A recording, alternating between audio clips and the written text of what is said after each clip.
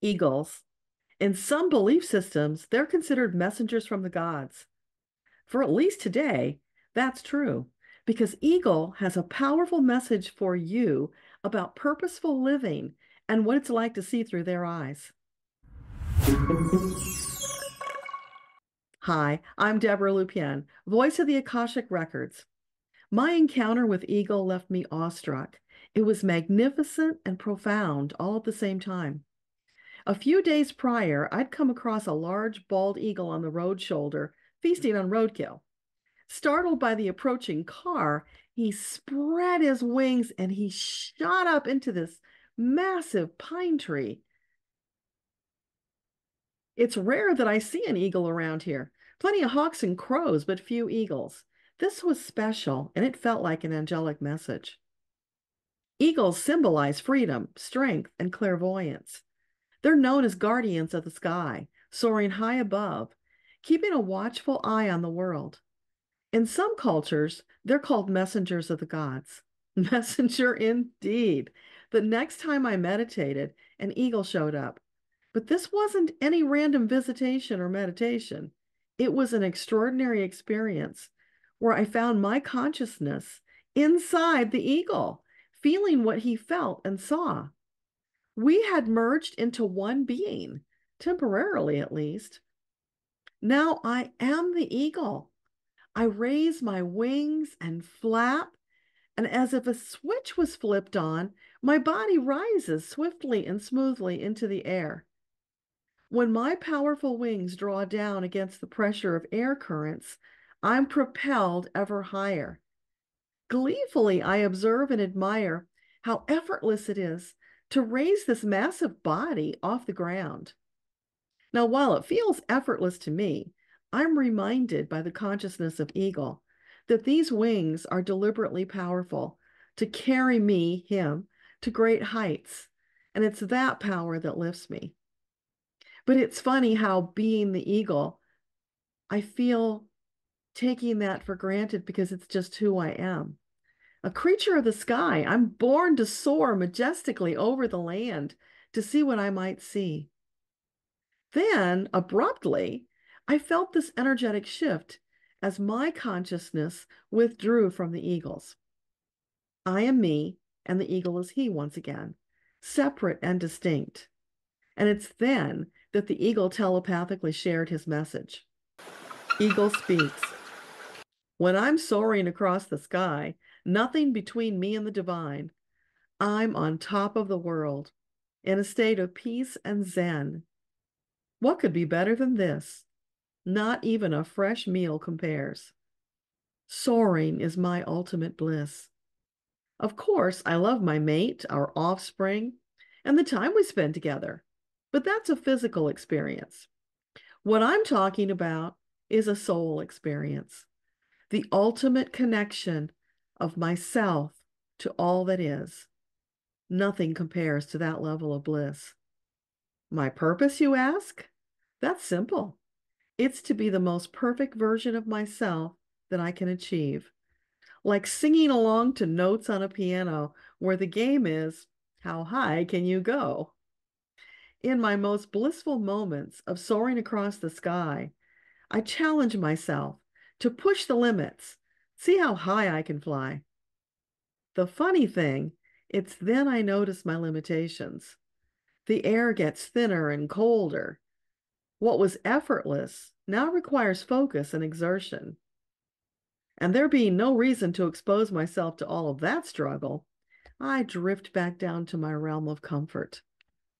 Does that mean I failed? Absolutely not. I was designed to function efficiently, but only to reasonable heights. Pushing myself past that point is a waste of time. An ego trip. Ooh, baby, mic drop there. Ego philosophy.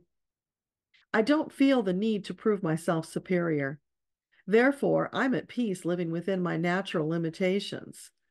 After all, no being is designed to do everything. It's important to know who you are and what you're about. In other words, your purpose.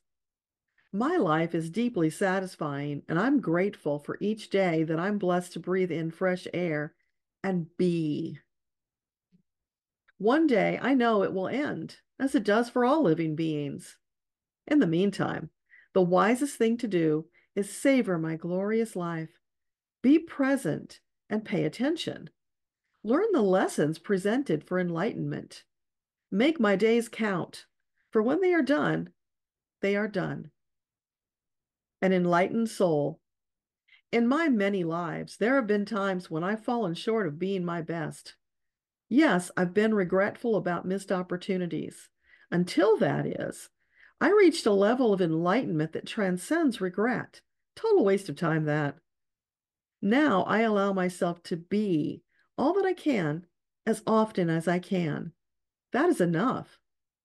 New lessons are incorporated, which lead me to still higher levels of understanding and enlightenment. Oh, the peace that comes from relaxing into this way of being.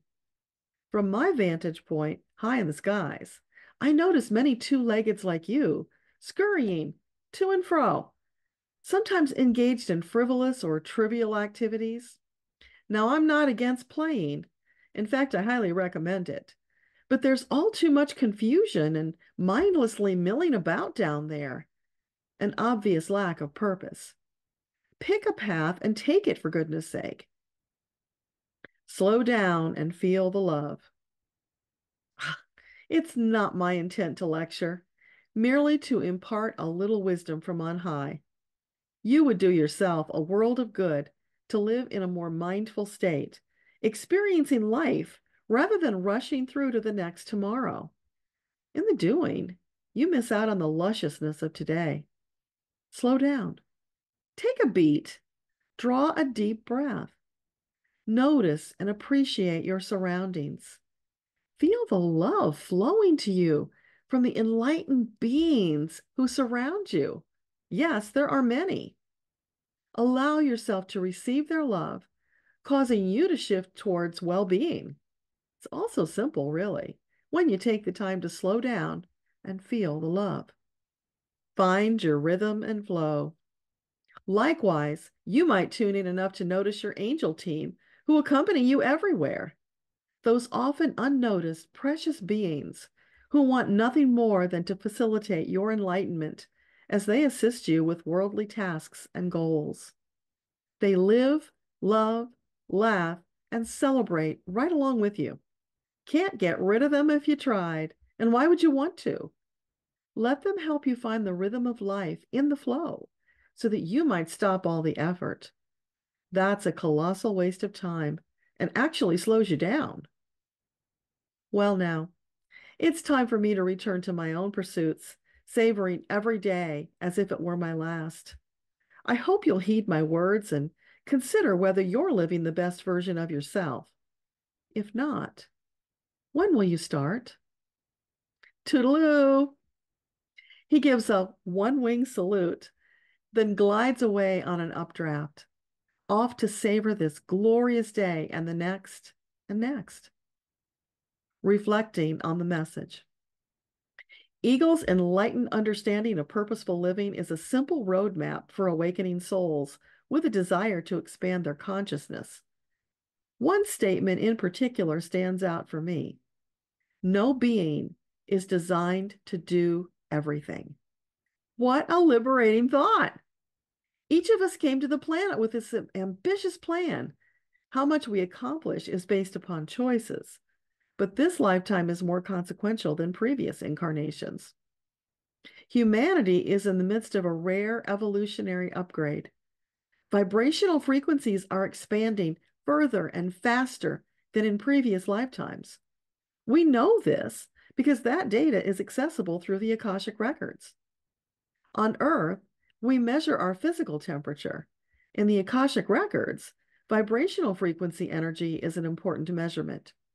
Many souls are presently surging up the vibrational scale as compared to previous lifetimes, and frequencies will continue rising until this evolutionary expansion levels out. The wild ride of rapid ascension isn't over yet. This is a spiritual awakening intended to move us out of divisiveness into oneness with ourselves, ego, higher self, and soul, one another, and creator. That deep connection our souls have longed for is almost within reach. Well, friends, I hope you found Eagle's message as inspirational and impactful as I. If you enjoy messages from the creatures of the world, you'll probably love this playlist. Thank you for your support. It means the world to me. Until next time, this is Deborah Lupien, voice of the Akashic Records. Bye.